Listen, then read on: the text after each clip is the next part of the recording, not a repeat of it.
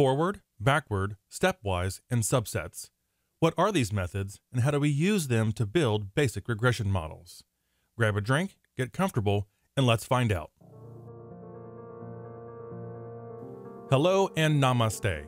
My name is Brandon, and welcome to the next video in my series on basic statistics. Whether you are a new viewer or a returning viewer, I am very grateful you have chosen to spend some of your valuable time with me. We'll make the most of it. As you're watching, if you like the video, please give it a thumbs up, share it with classmates, colleagues, or friends, or anyone else you think might benefit from watching. Also, in the description below, you'll find a link to all of my playlists. It's basically a table of contents like you would find in the front of a book, for example.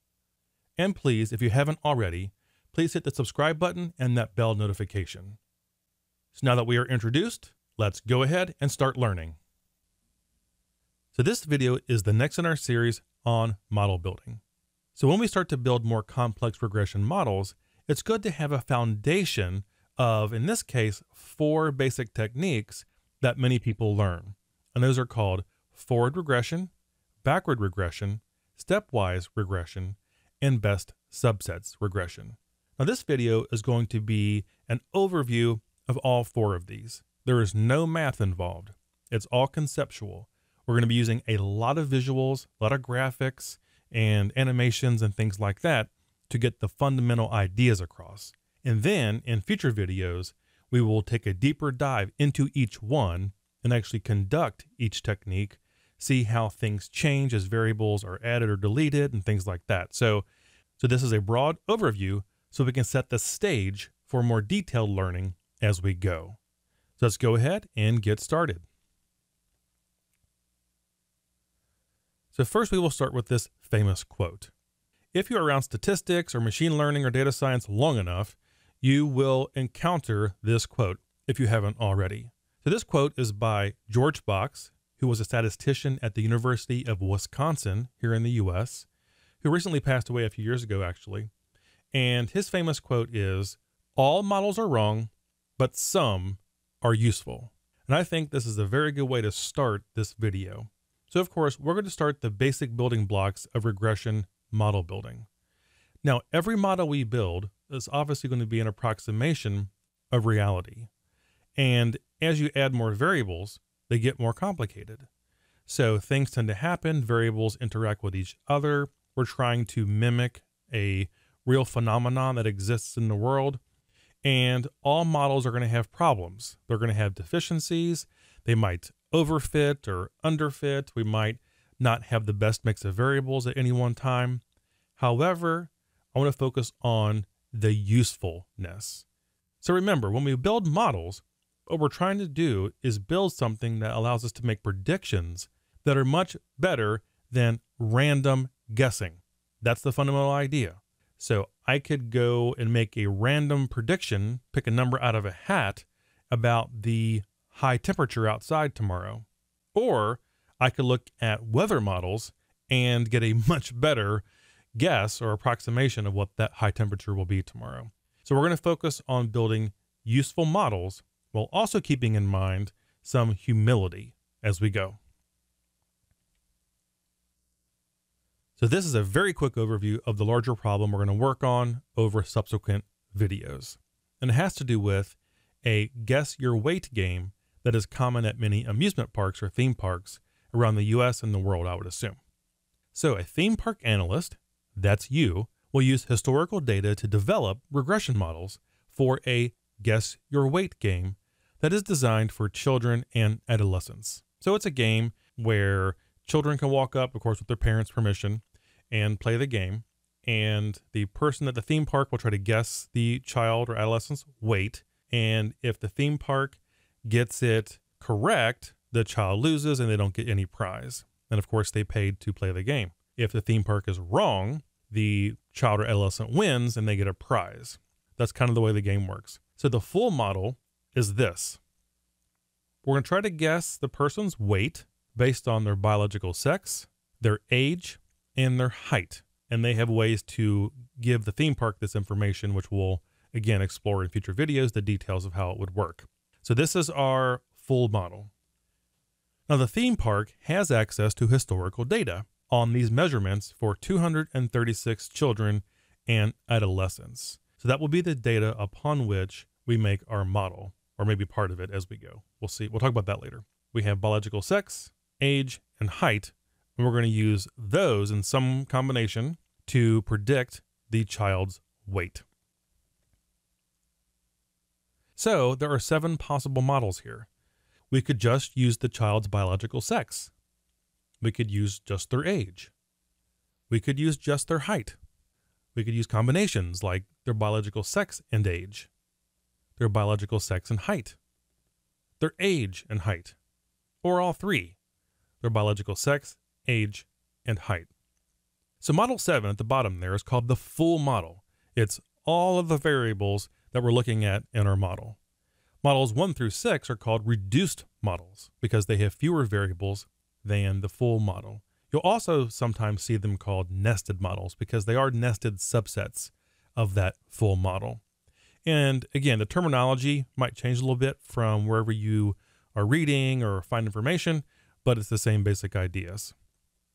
So the fundamental questions we're asking here are, which model makes the best predictions while also being the simplest? What do we mean by best in this case? How do we measure which model is best? So the 4 common techniques. In multiple regression model building, there are 4 basic strategies we learn at first usually. Forward regression, or addition regression, backward regression, or deletion regression, stepwise regression, which is kind of a combination of the first 2, and then best subsets regression, which is based on all possible combinations of our variables we're interested in. Now, I should note here that these techniques are not without controversy. So just like anything else in complex fields like statistics and data science and machine learning, and there are people who say this technique is not that great or that technique is not that great, and that just kind of comes with the territory.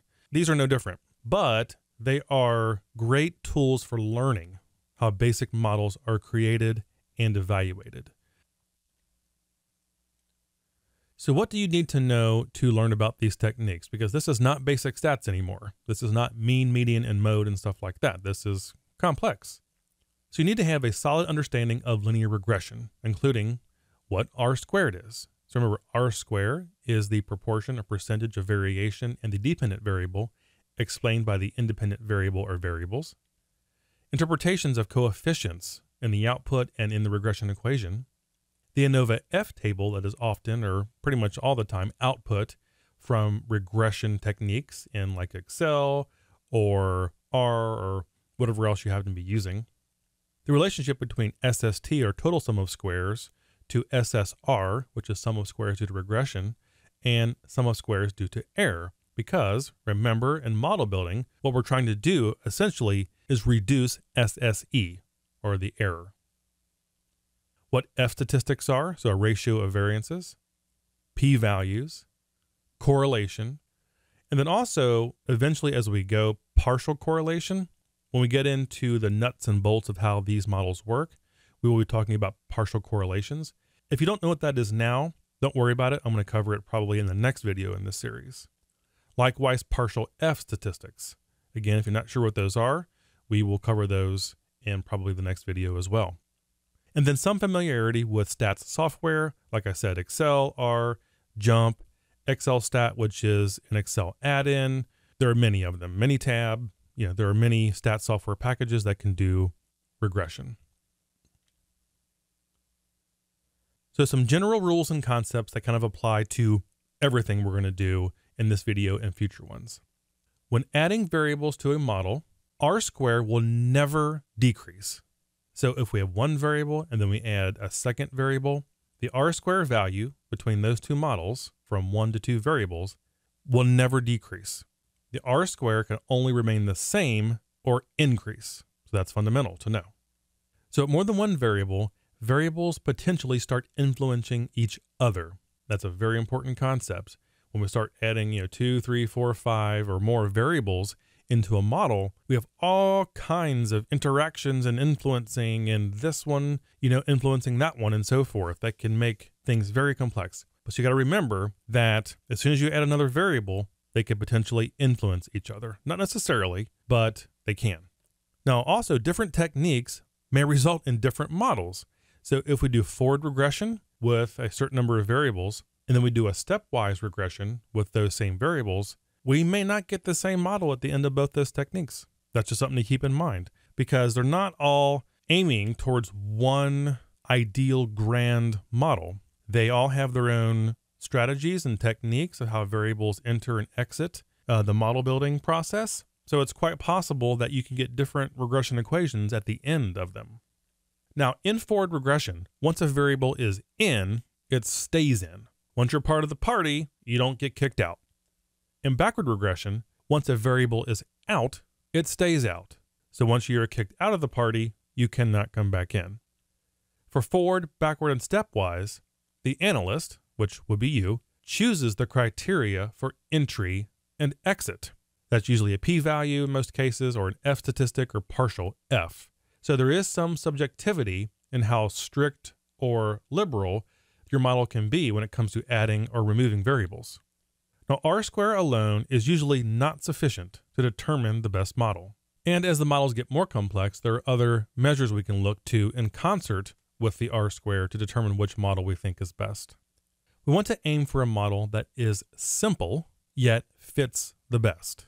So we're trying to thread a needle here. We want a simple, well-fitting model that makes good predictions and is therefore generalizable to different data. And on that note, including more variables risks overfitting the model. So again, if you've been around stats or machine learning or anything like that, you know what overfitting means. So in this case, we just keep dumping variables into our model, more variables, more variables. But the problem is the more variables we enter into it, the more likely the model is to mold itself around the data we are using to build the model. But then we expose that model to a different set of data and it makes really bad predictions, or predictions that are not nearly as good as it did on our original data. So in machine learning, we call this the train test split. We train our data on a subset of a larger data set, and we tune this model to get it just right. We have different variables in there, and we really try to get it to fit real well. And then we take our test data or completely different data, try to make predictions based off that new data, and our model makes terrible predictions because it has fit the original data so well. So in the end, we want a model that's simple, that fits our data well, makes good predictions without overfitting. So forward selection or forward regression. So let's start with our basic idea here. So this black bar represents our R-square. So R-square goes from 0 to 1, and it represents the proportion of the variance in our dependent variable that is explained by our independent variable or variables. So that's fundamental linear regression. So we can see this bar here as like a thermometer or some other gauge where we're trying to fill it up as much as possible with explained variance. So the way forward regression works is this. First, we take each of our variables and we run a regression on our dependent variable. So in this case, we have 3 variables. So x1 regressed with y, x2, and x3. So 3 simple regressions. Then we look at the R-square. So in this case, let's say x2 has the highest R-square value of these 3 simple regressions. So we give it a thumbs up.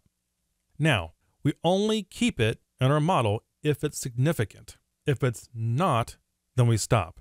Now, significance actually has a quantitative, scientific, numerical meaning, but we'll get to that in future videos. Even if it has the highest R-square, it does not mean it is significant. So in this case, we will assume that it is. So we'll fill up part of our R-square bar, and what we'll do is we'll put an A there. So that is the amount of variation in the dependent variable explained by the variable x2. It looks like it's about 50% or so, about half. As of right now, our regression equation looks like this. Y equals b sub 0, that's the intercept, plus b2, that coefficient, x2. That's our model at this stage. What we do now is we keep going forward. We have kept x2 from step 1. Our A is still in the same place, but notice there's nothing in the R-square bar, and I'll explain why that is here in a second. x2 is already in the model. It's forward regression, so it stays. So it's already in the model. But we have two other variables to consider now. So remember, R squared will never decrease below point A as variables are added. But the proportion of R squared by each variable can change. And we'll see how that works here in a second. So we kept x2 from step 1 of our forward regression. Now we do the same thing with our other two variables. We evaluate those. Which one has the highest R squared? In this case, it's x3. Same process. So we'll say that x3 explains more variance in the dependent variable, so the R squared goes up to point B. Now notice that at point A, x2 isn't at the exact same place anymore. So this is what I mean about the proportion of R squared by each variable can change. And why is that? Remember what I said earlier. When we start adding more than one variable, these variables can start influencing each other because they have a relationship as well to each other as well as to the dependent variable. So we're not doing the actual math here yet, but I just want to get across the fundamental idea is that even if we add x3 in this case, the overall R squared explained would never go below point A. Now, luckily for us, we did explain more variance, so we're up to point B now. Now, again, we only keep x3 if it offers significant change to our model. And we will talk mathematically and numerically what that means in future videos. But we only keep it if it adds significantly or makes a significant change to the R squared in our model. So we assume it does. So our model is now y equals b sub 0 plus b2x2 plus b3x3. So intercept, coefficient, variable 2, coefficient, variable 3. So now in this third step, we have kept x2 and x3. So we got thumbs up there. Now we look at x1. We add that in here, and maybe we have something like this. x2 has its variance there in the orange, x3 in the purple, and x1 there in the blue. So there are our A and B, and now we have a C. So point A is where we started in step 1. Step B is where we were last time. So remember, in this step, no matter what we do, if we add x1, our variance will never go below B. We can only stay at B or go above B to where C is in this case. We will evaluate x1. So we only keep it if this change is significant. If not, x1 doesn't come into the model and we stop. So let's say in this example that the R squared that's added is not significant, and therefore x1 will not go into the model. And therefore, we will leave the model at where we were in the previous step. And that is it. So that is the forward regression process. Add a variable, look at which variable explains the most R squared first. Then we evaluate the rest of the variables, go with the highest R squared there, see if that change is significant, and so on and so on and so on. So that's how forward regression works. We take each variable, see how much variation it helps explain in the dependent variable on a one-to-one basis. The one with the highest R squared is the one we evaluate. We see if that R squared is significant. In this case, it's going to be based on an F statistic, but again, we'll go into that further later. And then we repeat the process. It's only based off the added change in R squared as we go forward. If we add a variable, the change is not significant, we don't add it to the model and we stop, and that's it. So backward regression or backward deletion is the exact opposite, obviously, of forward. In this case, we start with all the variables in, and then we start taking them out one by one. So here is our full model. So x1, x2, and x3 are all in, and that's our equation over there on the right. Now we take out one variable in each case as if it were the last variable added. So in this first example, we take out x1, and then we see what happens. What happens to our overall model? What change happens in the R squared? So we keep that in mind. Then we try the same thing with x2. On the full model, we take x2 out, see what happens. See what happens with our R squared, see if the change is meaningful. Do the same thing with x3. Take it out of the model, see what happens with our R squared, see if the change in R squared is significant, and then we can go forward. If the change in R squared is not significant, then we take that out and it stays out. So in this case, if the change in R squared is not significant, then we know that that variable doesn't really add anything, and therefore we take it out and leave it out. the exact opposite of what we did in forward regression. In that case, we added a variable in. If the addition of that variable created a significant change in R squared, we left it in. Backward, we take a variable out. If that change is not significant, then we leave it out. Kind of see how those work? Backwards and forwards. So in this case, we would take out x1 because we're going to assume that it doesn't really add anything. So the change in R squared when we take x1 out is not significant, so we'll leave it out. So now we're down to our two variable model.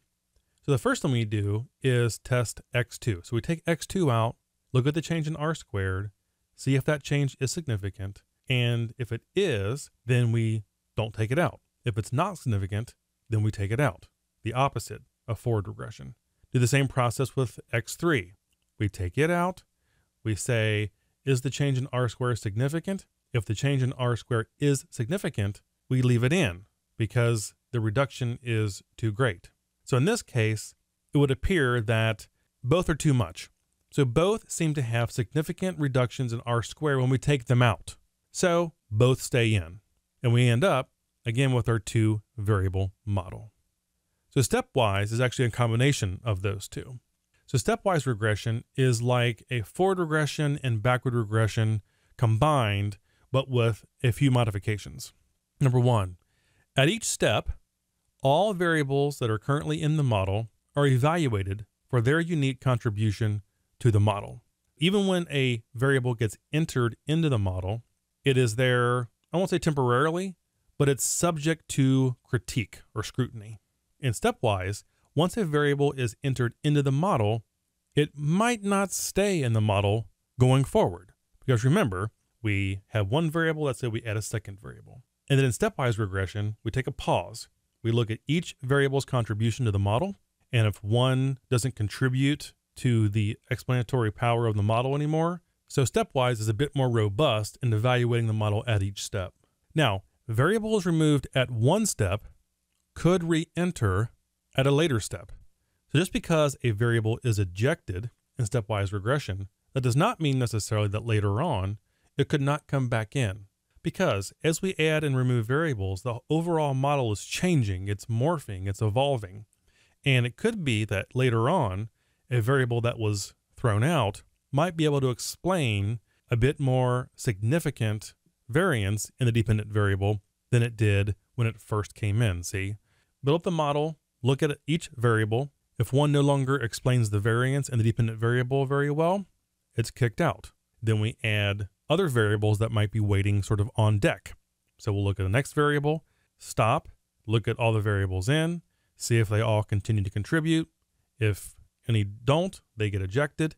Now some can come back in. So you see the process? And again, we'll do this mathematically later on. So it's a bit more involved, but more robust. So this means that how variables are related to each other and the order they are entered into the model can change the makeup of the variables included in the model. So we have the entry order, how they are related, fundamentally, before we even start, can affect how this model is built. The rules for entering and exiting the model are actually set by the analyst, you. Most stat software packages and most textbooks will kind of have recommendations on what p-value to set if a variable can enter the model and what the p-value should be if the variable should be kicked out of the model.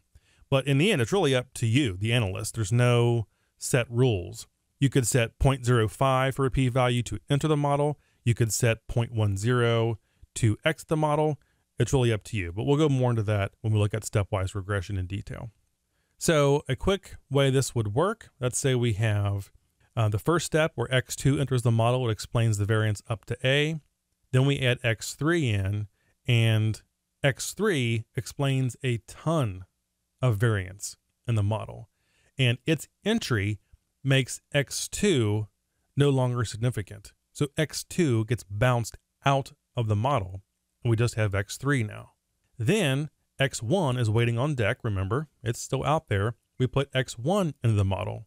Stepwise regression looks at each and says, does x3 contribute? Yes. Does x1 contribute? Yes. So they can both stay. Now let's say hypothetically, we put x2 back into the model. And this time, at this stage, it does contribute to the overall model at this point. So it's allowed to stay. So that can happen. So how often that happens is really dependent on the model. There's no way of knowing, but it is possible. Just because one variable is kicked out of the model doesn't mean it cannot come back later. So finally, we have best subsets, and it's by far the easiest to understand. I'll just let it go because you can see what's happening. So in best subsets regression, what we do is create regression models for every possible combination of variables that exist.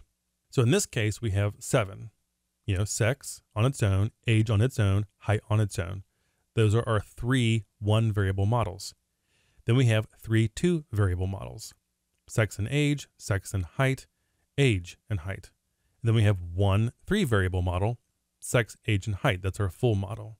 You're probably already thinking to yourself, this can get pretty big. So once you add 4 variables and 5 variables and 6, the list of possible regression equation grows exponentially.